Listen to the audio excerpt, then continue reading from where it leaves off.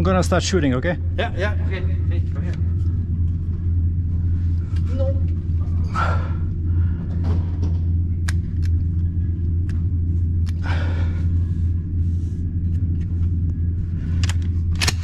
It helps when you do this.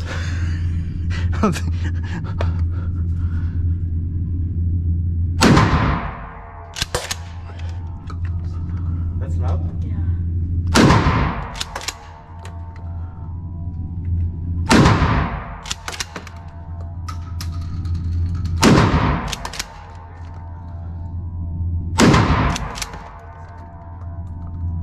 Huh? But That's walking. take it out.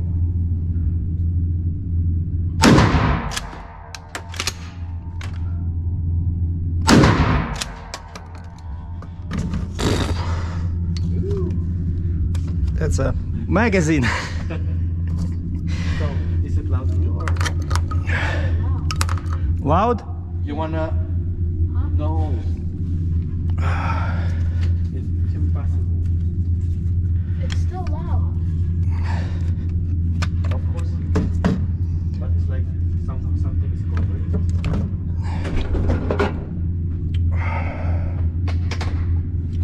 Okay, we're trying slugs.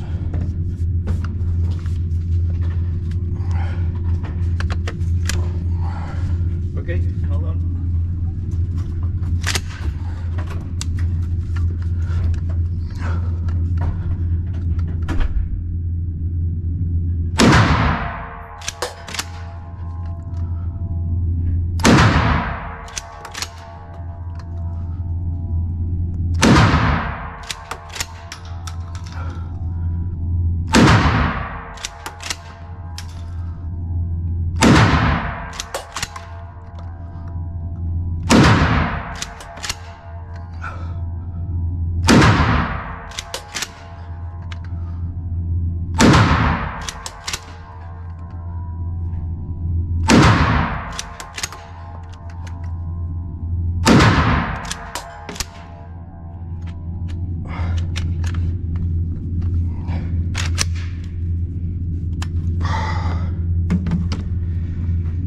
Well, even though I wasn't lucky with crown land or public land, but I did stop by, as you saw, at the gun club, and I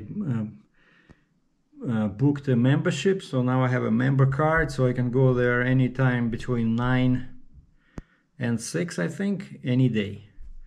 I wanted to go with weekdays only, but today's Saturday, and I asked him, I said, okay, if I just go for a membership for Monday through Friday only, which was like $400 a year, or I think it's like $40 a month or something like that. I said, how much would you charge me for today's session? Because today's Saturday, right? So that membership doesn't cover Saturday. So they said $50. So now we're looking at $450, right? And maybe in the future, sometimes I would want to come on a weekend, because then, you know, it's not interfering with my work. And so I said, you know what, let me go for the full membership so I can show up anytime. I think it's pretty expensive. It's like $600 a year Canadian. But I said, I'm going to do monthly. And I think monthly was like $54, which I think is okay. $54. Of course, it's all business expense since I'm making videos about shooting. So gun club membership should be a legitimate business expense, because I need that membership in order to shoot, in order to make movies for YouTube, in order to make money and declare that income.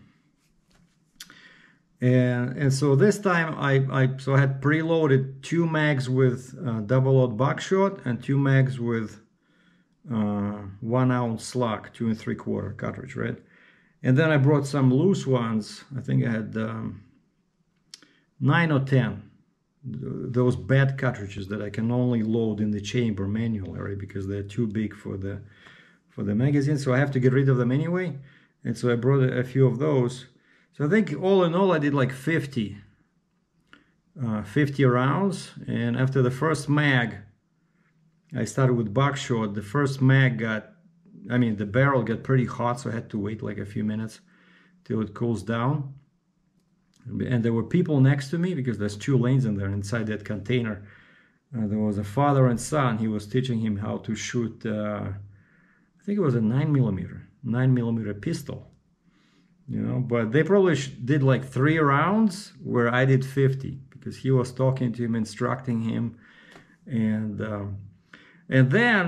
so I'm never, honestly, I'm never impressed with these buckshot, especially when you shoot paper targets. They're all over the place. I think buckshot, now what I want to do is just, you know, shoot some stuff besides paper targets. You know, that what I have inside my minivan is like bottles of water, jugs of pop, you know, stuff like that. That would be fun with a buckshot. But paper targets, it was not fun. And then I switched to slugs, and I'm pointing here. No, I was pointing at the center. The slug hits here. I started raising the barrel, so now I'm aiming here. It was getting in the center. And so I didn't take my laser bore sight gizmo. So all I did was just I unscrewed the top there from the elevation turret, and I just brought it down, right? So brought it down by about, like, you know, when you look at the distance, like 20 yards, I brought it down probably by like a couple of inches. And then I started shooting, and guess what? The first shot was here. This is about 15-20 yards, you know, with the slug.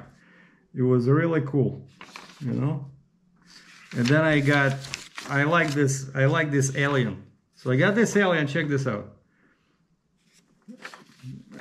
I got one right in the middle, and then I got a bunch of them over here for some reason. But I definitely would have killed this alien if this was a fight, and it was actually pretty far, you know, like for a shotgun, like I said, it was, you know, 15-20 meters, let's say. It felt far, but this is only my second time on the range, but I'm pretty proud of this, you know. And this felt, this was really satisfying to put a slug in the middle of the target, right in the bullseye, you know. I really enjoyed it. So now, and actually, if you remember, I bought like a case of 175 rounds slugs. So I have lots of slugs, and so from now on, when I go to that place, to the gun club in downtown Calgary, that's what I'm going to be doing. Because I don't think I have, maybe like 20 rounds of buckshot left. So, and I really enjoy using slugs against paper targets. So I'll keep buckshot, you know, for those occasions where I can, in the spring, where I can go to the public land again and shoot some non-paper targets.